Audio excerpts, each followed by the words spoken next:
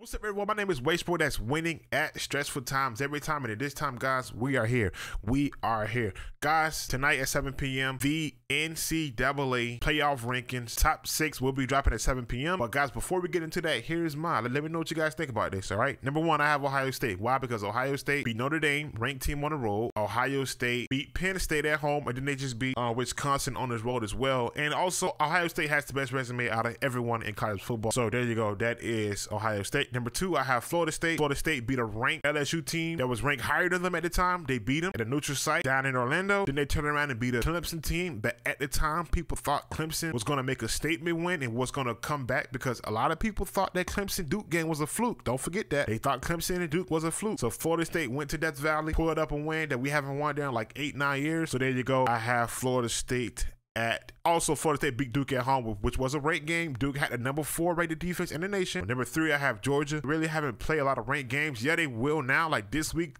in the next few weeks, Georgia will be playing ranked games. So it will mean more now than it did when the season first started. But you can only play who's in front of you anyway. So I think Georgia looked good versus Kentucky, and they dominated versus Florida. So I give Georgia the number 3 spot on my list.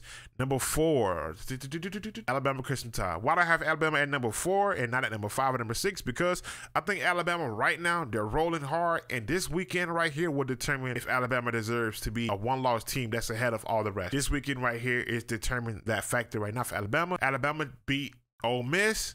They beat Tennessee. 2 teams that a lot of people had Alabama losing to because what we see from Alabama to start the season. But Alabama ended up pulling out those 2 wins. So I gave Alabama the number 4 spot.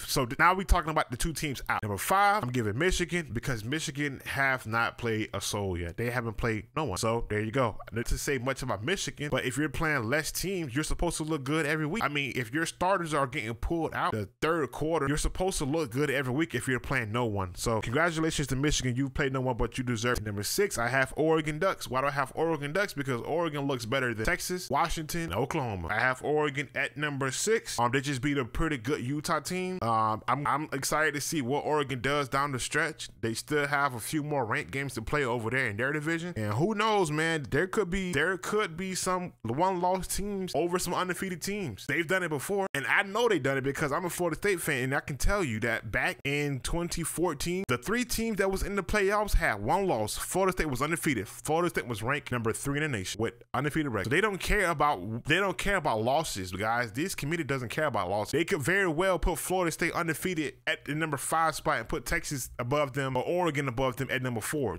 Trust me, I've seen it done before. I've seen it. They've done it. Matter of fact, I'm gonna show you guys on screen. I'm gonna put it up on screen. When Florida State finished that year after they won a national championship in 2013, the next year, Florida State. This is the only time this has happened, guys. I'm telling you, with 1 loss, wasn't the number 1 seed in the playoffs, and the other 2 teams above them was Ohio State, I believe. And what was it? Ohio State? No, Ohio State was number 4. I believe it was Alabama that was ahead of them, and some other team that was ahead of them. Teams that had blemishes. Ohio State and Oregon. That's what it was. I believe Oregon was number 2, Florida State was number 3, and Ohio State was number 4, and Bama was number 1. And they had an undefeated Florida State team at number 3 with 2 losses, with 2 teams that lost in front of them. So, guys, just know that anything can happen during this ranking. I'm going to see tomorrow what it is. But, yeah, I know that this committee definitely 100% sure doesn't value undefeated teams. But, guys, make sure you guys leave like and video, subscribe for more. I'm out. Peace.